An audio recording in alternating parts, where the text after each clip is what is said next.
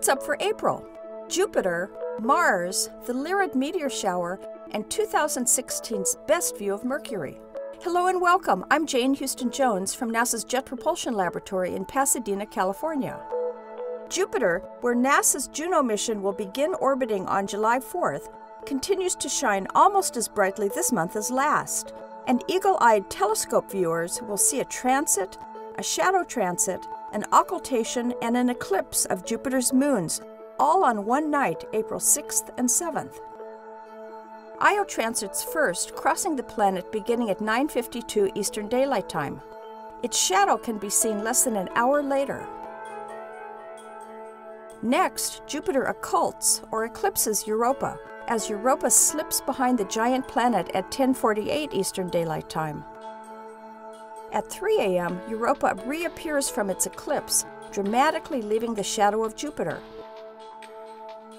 Ganymede transits the planet beginning at 1:01 Eastern Daylight Time, April 7th. Check out the other planets in April, too.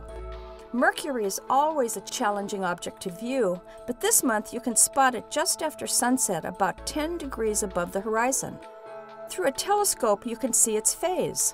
It will appear like a tiny crescent moon with about 1/3 of its disk illuminated. Mars is finally visible before midnight this month. It rises in the southeast at about 10 p.m. by the end of April. The best observing of Mars will be when it's highest in the sky. This means a few hours before dawn.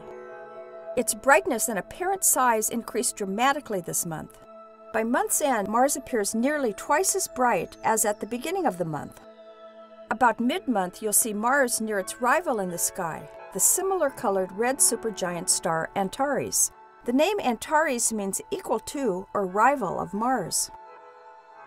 Earth moves almost twice as fast as Mars does, so it often passes Mars in their race around the Sun. This causes retrograde motion, an illusion we see from our viewpoint on Earth. Retrograde motion happens as Earth catches up to Mars, causing Mars to appear to slow its eastward motion against the stars. After a few days, when Earth has overtaken Mars, Mars seems to move westward. Eventually, Earth moves far enough around in its orbit that Mars appears to be moving eastward again. April features one meteor shower, the Lyrids. This year, the Lyrids are marred by the full moon. The best time to view will be just before dawn on April 23rd, when the constellation Lyra is overhead and the moon will be near to setting. You can find out about NASA's Journey to Mars missions at www.mars.nasa.gov.